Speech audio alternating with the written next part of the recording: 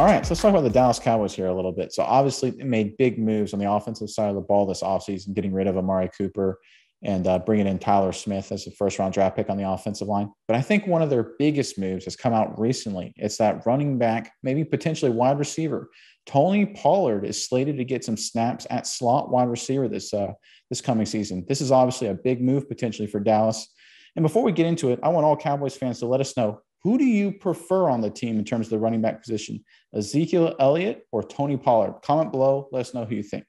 All right, Mize, what do you think of this move, having Pollard line up a lot at wide receiver potentially this season?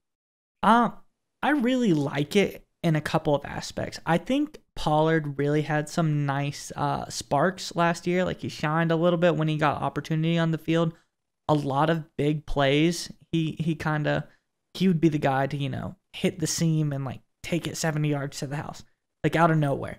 I felt like when I watched the Cowboys, which because of you, I would watch them a little bit more than I normally would. That's what really stuck out to me, is Pollard was like a home run hitter type of runner. And I think when you can put a guy on the field like that, it kind of scares people. Like Zeke, he's scary in his own way, but for the sake that Pollard could break out at any point and take it to the house, that's scary. And the more ways that you can fit him on the field to try to get him the ball, whether it's in the backfield or out in the slot as a receiver, I think that's a really smart move by the Cowboys. That's a really savvy, offensive play to go and just get him and Zeke on the field at the same time as many different ways as possible. I think it's a pretty ingenious move.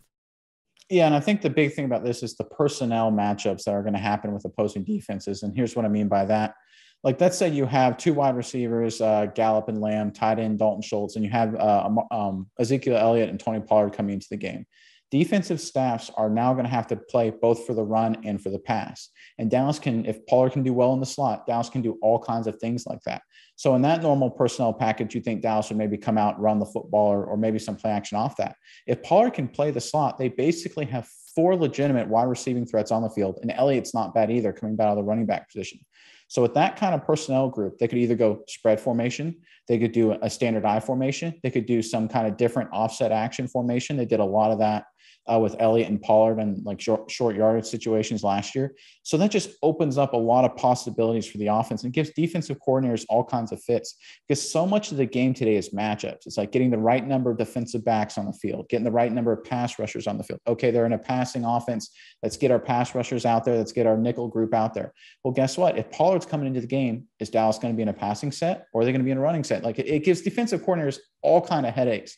And let's not forget, Pollard actually played wide receiver a lot of times at Memphis. He caught 104 passes for the Tigers, and not just out of the backfield. Memphis used him in a lot of different ways, lining up in the slot, sometimes out wide. So he has the skills. He has the experience doing it, at least in the collegiate level. So I think it's like you said, a really good move for Dallas. Not just that it can create problems for the matchups, but also the fact that Pollard has a history of doing this.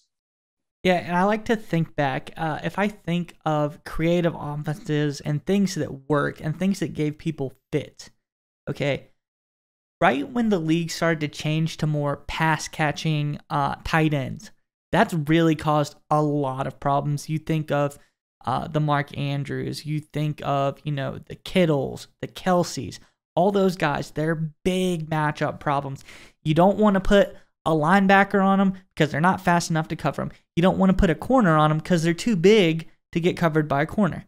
Big problem. Other guys I think of are like the Kyle Juszczyks and the Pat Ricards of the world.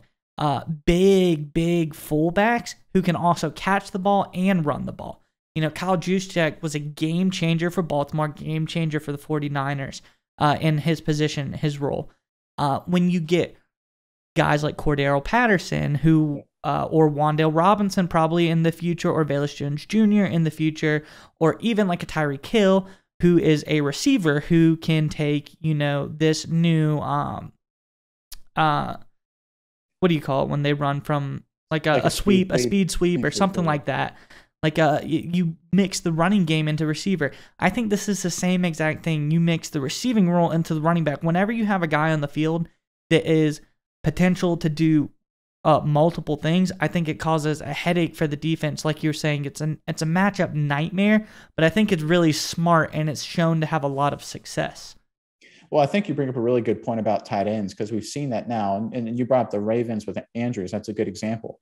So obviously, against the Ravens, if a team brings a linebacker in the box to try and play that running game, Andrews is going to eviscerate that linebacker in the passing game. It's the exact same scheme for Dallas. If a team brings a corner out because they're worried about matching up against Pollard in the slot, that corner doesn't know how to fit the run. And even if he does, he'll get absolutely demolished by the powerful offensive line in that running game. He doesn't stand any sort of chance the way a linebacker would. Well, if you bring that linebacker in, Pollard will embarrass him in the passing game. So again, just like you said, having that guy that puts defenses in a no-win situation is just really valuable. And I think Pollard really has the potential to be that kind of player. All right, Nick, it's time to get your internet privacy back today on every device you own in any country you want. Don't let anyone but you control your internet. NordVPN keeps you safe from prying eyes wherever you go online with their military-grade encryption. Is your favorite Netflix or streaming content blocked in the US? You can simply connect to one of the many countries available with NordVPN and get the access you need. That's right, Maya. So right now, get our exclusive NordVPN deal here at nordvpn.com/SMI. It's risk-free now with NordVPN's 30-day money-back guarantee. Again, get that exclusive deal, nordvpn.com/SMI.